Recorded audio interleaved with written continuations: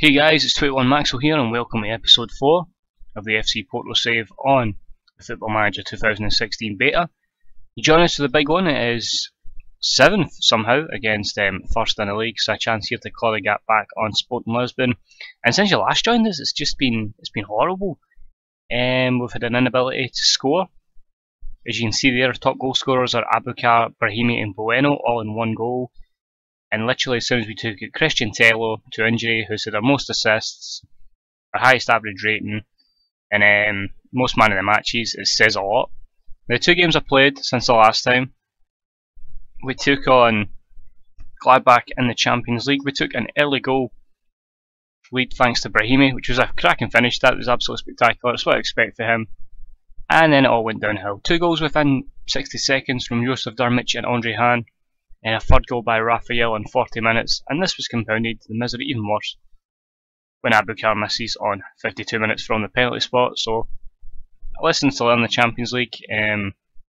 We tried to go there, attack, be positive, and it just completely fell apart. After this we took on Aruca, who are in 2nd place now, at home, and they beat us 1-0. And then you see the stats and you're like, wow. Basically, their goal was a counter within the first couple of minutes. Basically, somehow you've everybody bombing forward, and they literally score what we call a FIFA sweat goal, or a shitey, however you want to call it. Cut back, and we couldn't score. We bombarded the goal, 18 shots, only 5 on target. It's very disappointing. We gave the likes of Danilo Pereira and Sergio Oliveira chances, but it just didn't work in midfield. So Sergio was sacrificed. Abukar was terrible. Caleri was terrible. Bueno wasn't much better, and just basically since Christian Tello's dropped out of the team, it's been absolutely horrific. But I think we need proper number 10, to be honest. See somebody that can ping the ball through and create some chances, and hopefully some of our strikers can start being more clinical. So with that in mind, getting this big one against Sporting, what we've decided to do is change the system up a little bit. I've changed a few team instructions. The plan is to go 4-2-1-1-2. We're going to have a flat back 4 of Emmanuel Mas, Martin Zinde, Maicon and Maxi Pereira. We'll have Danilo Pereira and Ruben Neves just sitting in front of the defence. Herrera to go box to box. We're going to play Brahimi more central. Just let him get the ball, let him float. We'll give him individual player instructions to just make things happen. And hopefully Abukar and Bueno can score. I say Tello's just not quite fit enough. And if we need them, we've got Jonathan Caleri on the bench to try and get us some goals. So it's going to be a high pressure match here. It'll be interesting to see if we line up with a 4-4-2. But if we lose here, I would not be surprised already at this stage if my job is in jeopardy. We'll go control, we'll try and dictate the play. There's a good chance we'll move to attack at one point. But I just can't get over how horrible it's been so far. 2 games I expected us to win by a cancer. It hasn't happened. But hey, that might be the reason why Porto have been struggling recently. And why I found this as a challenge. So they're going to be the favourites. That's a worry. But we kind of have us possibly sitting mid-table, and Sporting potentially being double our points, and Benfica being a mile in front ahead already. We're not even in October. So they've definitely went with the 4-4-2. Interesting that it's a kind of defensive left side with Adriano sitting back. Obviously him being primarily a left back. We can play in midfield sitting in front of Jefferson. Obviously we've got Carrillo down the right hand side for a bit of pace, and they've went with Slimani and Tio Gutierrez up front.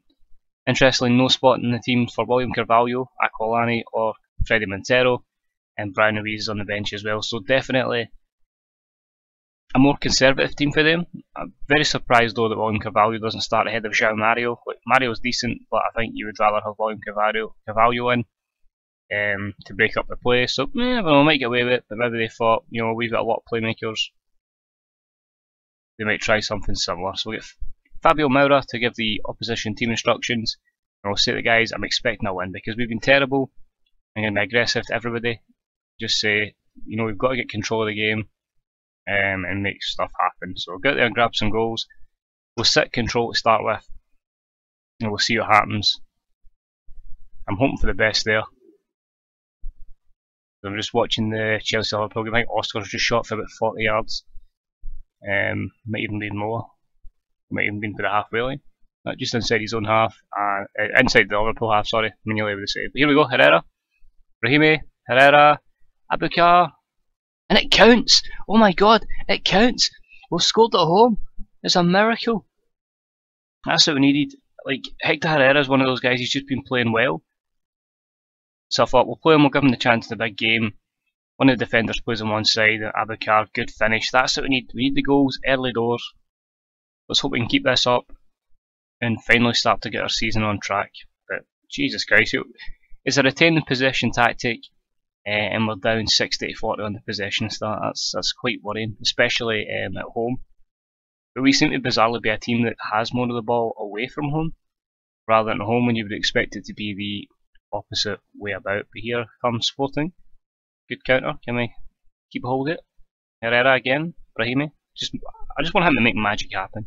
You know, if we increase his value, sell him on for big money, but get good results out of him. Pereira, Brahimi. And there we go again. That combination of Hector Herrera playing it through, and it's a second goal for Vincent Abukar. That's exactly what we're looking for. Good patient build up. The extra man in the middle creates the space. It just runs the wrong side. I think it's Naldo. And smash it in the back of the net, barring in. Fantastic. And it just shows we're actually turning up for a big game for once. So hopefully, I'll maybe be more aggressive to the players more often, but it is a real disappointing possession stat. I'd like us to be controlling the ball a lot more, and to see the stats like that is pretty disappointing at the moment. But 2-0 at half time, that's, as long as we're getting the 3 points, as long as we're getting the win, I suppose I can't really complain so far. So we'll see the boys at half time. Very pleased with your performance. I think they're going to try and attack us more, so we'll go in the counter, and hopefully, you know, we can surprise them when they're trying to bombard us, and we can get that third goal. There's no point in trying to push the play. Although I'm always a big fan of pushing the play, trying to get that third goal, killing the team off. I just feel it's, you know, they're going to come at us. We may as well just try and soak it up and hit them in the counter. See what they do then. Jefferson, ball in. And that is Slimani out jumping. I think that's Emmanuel Massey's out jumped to the back post. It's a hell of a ball in for Jefferson. Great ball in. Yep, it's just Emmanuel Mass, and it's like the keeper. Iker's got to do better than that. You know, you got to worry. Is Casillas just far too small there? But that's disappointing. Now the pressure's really on. I don't want to make a change too early, although we're a couple of people low in fitness. The performances don't seem to be too bad. This is going to be awful. This is one at Aquilani, so I think we'll make our first move, and it is going to be Danilo Pereira coming off for Mbula. No need to do a team talk at the moment or anything like that. We'll see how this holds out. Very lucky not giving away a penalty. Unfortunately, it's going to be more bombardment. Boys, bit of pressure. Adrian, Carillo. And we get lucky as Tio hits the post. Very, very lucky there. Can we get a counter from this though? Ruben Neves, Brahimi, Abukar for the hat-trick, and the highlight stops. That was a bit of an anticlimax. But 2-1 up at the moment. 25 minutes to go. They've made another change here. I think that was Freddie Montero coming on, so a wee bit of pace, a wee nippy striker. Who they brought in from, what's the Seattle Sounders who was from? Here's Herrera. Bueno. Good, that's a great touch. Right, come on Brahimi, you're the man we expect to make things happen. It's weird having no wing backs bombing forward, but I thought obviously, you know, it's against Sporting, we don't want to be completely taken apart by them. Abukar on the hat-trick, and it's a great save from Patricio. Absolutely fantastic save there from Rui Patricio. It's Bueno. Play it back out. Well, I don't play it back into that, and thankfully we win the foul. Although will we make anything happen from it? I doubt it because our centre half's on it for some reason. Although it was actually well worked. Fair play to them. Another chance here. Ball in, Maxi Pereira. Lucky Maicon, just make sure nothing stupid, Brahimi, nothing stupid. Bring the ball back in the area, work it in. And unfortunately they managed to get rid. So I think we'll make another change. Ruben Neves is... I'll just go with Neves, right? Neves is struggling. We'll bring in Andre. We'll make a quick dash to the tactics board just to kind of move a few things about. What we'll do is we'll have Mbula just sitting as a ball winner. We'll have Andre's a deep line. I don't want too many people bombing forward, you know, but we'll go with that at the moment.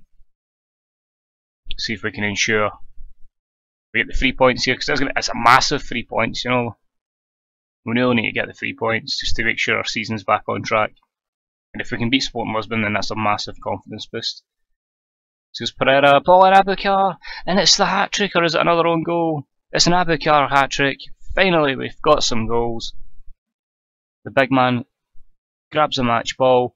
Good ball in there from Maxi Pereira on his weak foot, and I would not give that to Abukar. I'd say that's the defender's own goal, but okay, Abukar with a goal. Striker's instinct there, and he takes the match ball home with him, and we'll make our final change, which is going to be Jonathan Calleri on for Alberto Bueno. But it's good to know that we can win these high pressure games. Hopefully that gives us some confidence going into the Champions League as well. We take on the likes of Lyon and Dynamo Kiev, I think there. So they'll be tough games, so hopefully we can take for this. Brahimi, oh, good chance there for 4, but good to see we're finally putting some good chances together, and playing on the counter as well is actually seeming to help us in the second half. So maybe we'll start looking to this kind of system. Control and counter, because I was always the guy that played attacking football. I always wanted to be on the front foot, but maybe soaking up the pressure and hitting teams in the break with our pace could be the way going forward. It'll just be interesting to see how it works against teams that play like 5 at the back, and similar to Belenenses, who played 5-2-2-1-0, with the furthest man forward being an attacking midfielder. A great victory, absolutely delighted with that. Hopefully that'll get me some more time. We'll say to the boys passionately, well done lads, great result, great from Abukar, rightfully the man of the match. You see they had 21 shots to 14, they actually had more on target, although we had a better percentage of shots on target. We were just a wee bit more clinical, but we could be more clinical than that. Ideally I want to try and get to, you know, if we get 60% of our shots on target, you know, that's going to make goals, but why am I complaining? We're third, we know we've closed the gap by 2 points, and it's a massive win, which I'm sure the fans will be happy with, and I get an achievement as well for Abukar's hat-trick, my first hat-trick in FM 16. So I mean, it puts us in a decent position, 11 points, that's cool. We'll see how Benfica do over the weekend. Fixtures coming up will be Dynamo Kiev in the Champions League and Lyon, that's cool. We've only got one more league game really for the foreseeable future, which is Madeira. Hopefully we get a good victory there, then we start the Taca de Portugal. Don't know if I'm going to take it serious, I might just kind of go out early doors. The board don't really care about it, so maybe just play a B team or something, get put out, and then that gives us a couple of free weekends. We're going forward, we'll get Estoril at home, the other Madeira team away from home, like so Victoria Set Bulls. So I mean, we don't really have a massive league game that's going to cause us problems until probably December against Braga away, and then that tough one away to Benfica. I think that actually means we get near the end of the season we'll have a couple of more trickier away games, but well, I say trickier away games, no, games you expect to win but won't win, and the home games will be the tough one. But overall I'm pretty happy. Let's just make sure the board's happy. Pretty much at the moment I think everything's alright, you know. I think they're surprised we've done okay in the Champions League to be there. You know, I think they know it's going to be a tough group, so we'll see what happens, and hopefully we'll be alright. So thanks for watching guys, I hope you enjoyed the episode. If you enjoyed it, please leave a like. If you get any comments regarding the series or just FM16 in general, put them in the comments section below guys. Always happy to discuss FM. If you want to follow me on Twitter, it's at 21 Maxwell as well.